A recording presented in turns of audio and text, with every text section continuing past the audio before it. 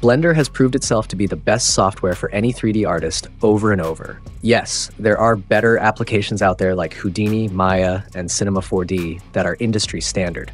But the problem with those applications is that they are not meant to be a one-size-fits-all like Blender. For example, when using Cinema 4D, you are expected to use ZBrush for sculpting and not Cinema 4D. Though Cinema 4D has some sculpting functionality, it's not to the same level as Blender. Houdini is also great at simulations, but it's tough to create a full movie with it.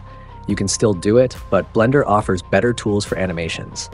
Blender may not be the best for simulation, animation, or texturing, but at least you can start a project and finish it without ever leaving. So how can Blender be used to make your first movie? To keep this video at a reasonable length, I will not be explaining the different stages of production, but I will be showing you what Blender tool you can use at specific stages of production, for example, script writing.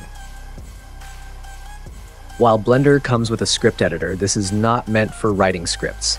Actually, it is meant for writing scripts, but not movie scripts. It's meant for writing Python scripts used for creating new functionality in Blender, like new operators or add-ons. Though if you are brave enough, you can still use it as a script editor as well for writing movie scripts. When you have a script, the next stage of production is usually storyboarding, and Blender has the best storyboarding workspace among all other 3D applications, and I'm sure soon it may become the industry standard. Here I'm talking about Grease Pencil. In this workspace, you can turn Blender into a complete 2D animation suite with brushes, layers, and everything you can ever want. You can make the entire movie right here, like many others have done, using Grease Pencil, which has become a popular tool for 3D artists. From this stage, you can start creating some concept art. These can be detailed sketches of key stages in your story. It's the look development stage, capturing the nature and atmosphere of your story and setting the visual mood of your story. Most artists use applications like Photoshop at this stage to create 2D drawings, but lately a lot of artists have started using 3D applications as a starting point for their concept art. Here are some YouTube channels that specialize in this type of art. At the concept art stage, you can start gathering reference images. A good application for this is PureRef. It makes collecting images really easy and fast. If you want to stay inside Blender, there is an add-on called BlendRef that basically functions like PureRef but inside Blender. If you don't want to use add-ons, you can also just drag your references directly into a different 3D viewer with overlays and extras turned off to make it less cluttered. I usually have this set off far away from my scene to make it easy to navigate to.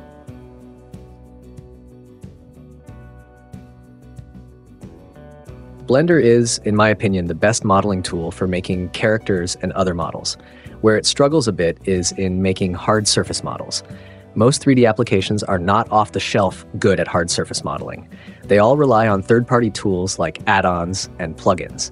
If you plan on making a lot of hard surface models, you can get something like HardOps Box Cutters as a non-destructive tool for hard surface modeling that adds new tools, modifiers, and presets for hard surface modeling. As a Blender artist, you are likely a one-man army with a small budget or no budget at all, so you have to be careful how you approach your movie.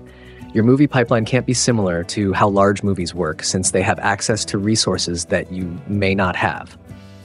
So that's why this is not a guide on how to make Hollywood movies, but a guide on how to make your movie look like a Hollywood or large studio movie by taking all the shortcuts that are possible to take.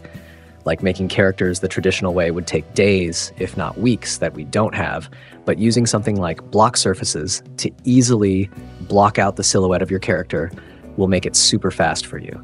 With something like block surfaces, you can even start posing and animating your characters before adding detail.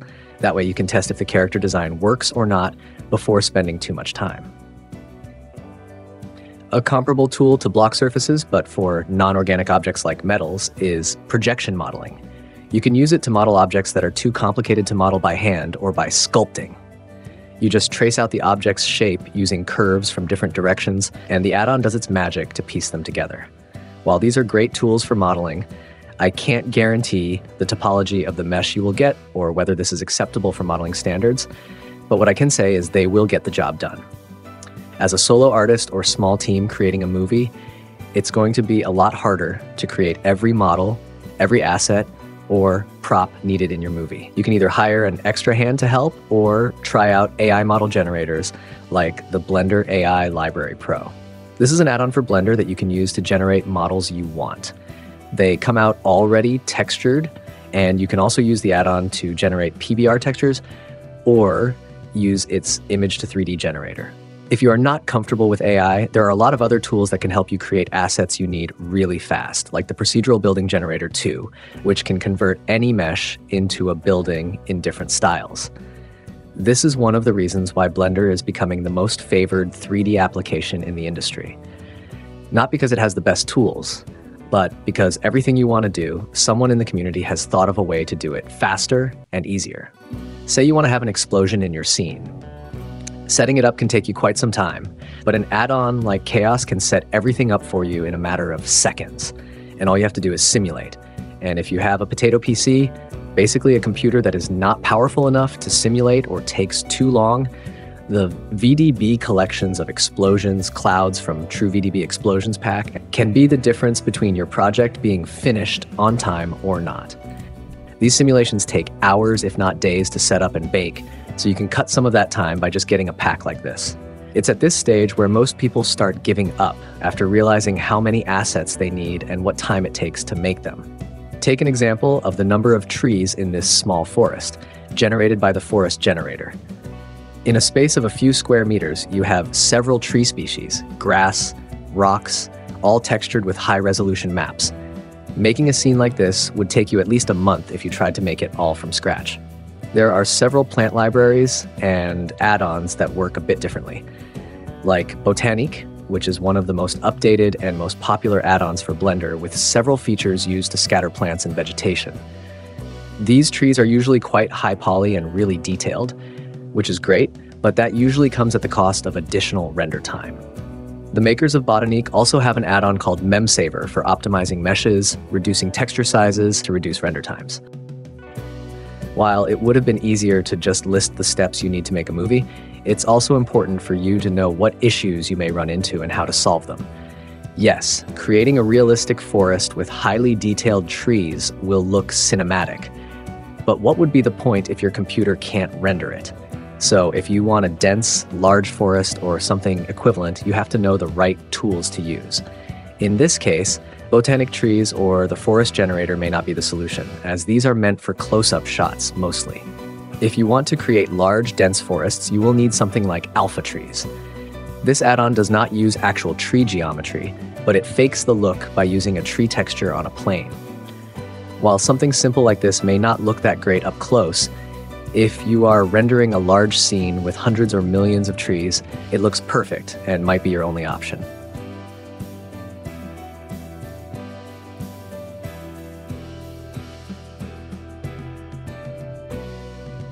After modeling, you likely need to create materials and textures for your scene. This is the look development stage, where you decide how weathered your walls will be, how dirty or clean everything will be.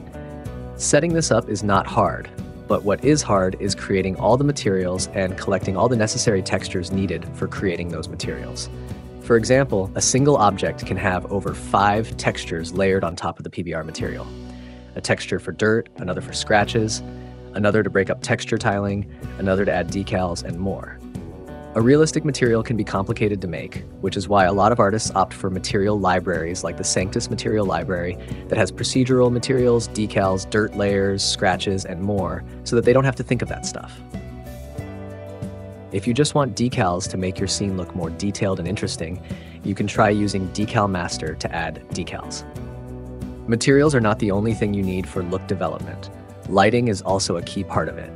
Lighting can be broken into 3 categories: subject lighting, which is the object in focus or taking up most of the screen, background lighting, and environment lighting.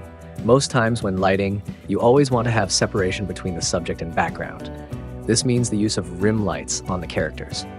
If you struggle with this light setup, an add-on like Light Wrangler can help. The background should not be brighter than the subject, and to make it look more interesting, you can use light gobos to add interesting shadow details in the background so that everything does not look flat. You also have the environment in general. This generally also works as fill light for your scene, and this is lighting for the sky bouncing around your scene to light up unlit areas. So it's important to have an environment lighting setup that looks interesting. Blender comes with the sky texture, but since we are looking for something interesting, I propose something like Pure Sky Pro. This comes with everything you need, from moving clouds, atmosphere, a day and night cycle, and more. So you have modeled everything you need, set up the materials and lighting. At this stage, you should be ready for animation. Some make animations before creating materials and lighting, but most prefer after so that you can see the key poses in the final materials and lighting. Before you animate, you need to rig your models. Blender comes with Rigify for rigging characters, but the add-on Auto Rig Pro seems to be favored among professional animators.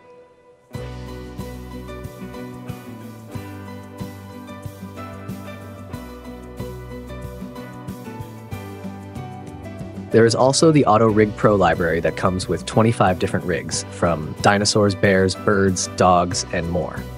If you want to rig vehicles, Car Rig Pro is the most used among the Blender community. After animation, you want to add extra effects to make the animation look more grounded, like particle effects. These effects could be dust, like when a character is running or falls, birds and insects, leaves, and more. Again, like most things we have looked at, Blender has the tools and systems to set these up yourself without any add-ons. But if you are in a rush for something like this, the particle library is a great option. Another effect that adds realism to your animations is cloth animation. What sets realistic animations apart from cartoonish renders is how detailed the cloth simulations are, and you can always see this in cartoons, games, and movies. When they want true realism, they go all in on the cloth simulation. While most studios use Marvelous Designer, Blender artists have Divine Cut, which produces comparable results. At this stage, you have a few more steps before you render, like creating the environment. This is going to be the place where most of your story is going to take place. You can sculpt it or generate it using tools like True Terrain to do most of the work for you. After that, you can do some compositing to make sure the colors are correct and balanced, and then render. Obviously, this is an oversimplification of a very complicated process, but it can also be one of the most fun experiences you'll ever have, seeing your vision take shape pixel by pixel, frame by frame. So go at it. Make your first movie. Blender has all the necessary tools, and what we've looked at is just half of it.